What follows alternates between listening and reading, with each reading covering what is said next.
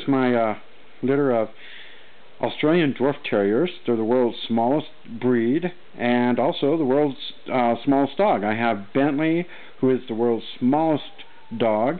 He's less than a pound. This is a litter of 6 months. They only get to be 2 to 3 pounds full grown.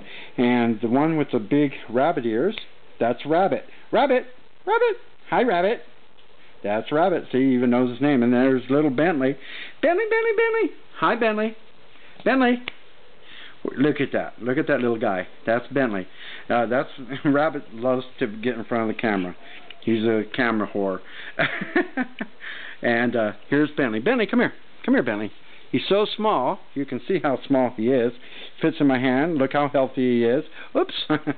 But you can see he's the alpha of the group. He takes out all the other ones. So they're all 6 months old. And Bentley is the 2015 world's smallest dog. And he's now full grown.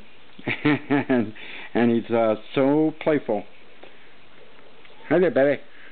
Get your other ear up. Get your other ear up. Arr. Get that ear up. There you go. You're on camera, baby. We've got to send this to Mom so she can see it. Yeah. Hey, there you go. There's my girls. Look at that. Look at that. Well, they're actually boys, but I call them all girls.